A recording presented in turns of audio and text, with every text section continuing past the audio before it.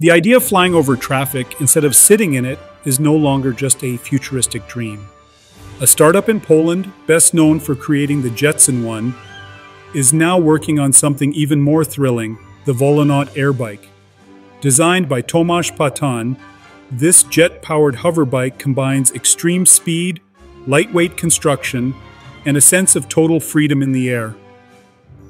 While traditional motorcycles split lanes to beat traffic, this flying machine soars right over it.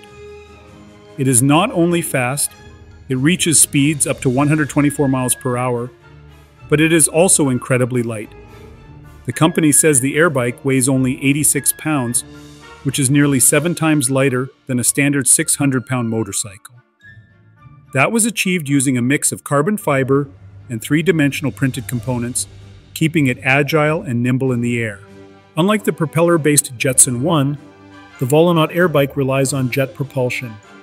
Although Tomasz Patan is keeping the exact propulsion system a secret for now, he has revealed that a proprietary flight computer and stabilization system allow the vehicle to hover with minimal input from the rider. That means it is designed to be accessible even to beginners, not just experienced pilots. Visually, the Airbike is like something straight out of a science fiction movie. In fact, one promotional video features a rider dressed as a stormtrooper to highlight its resemblance to the speeder bikes from Return of the Jedi.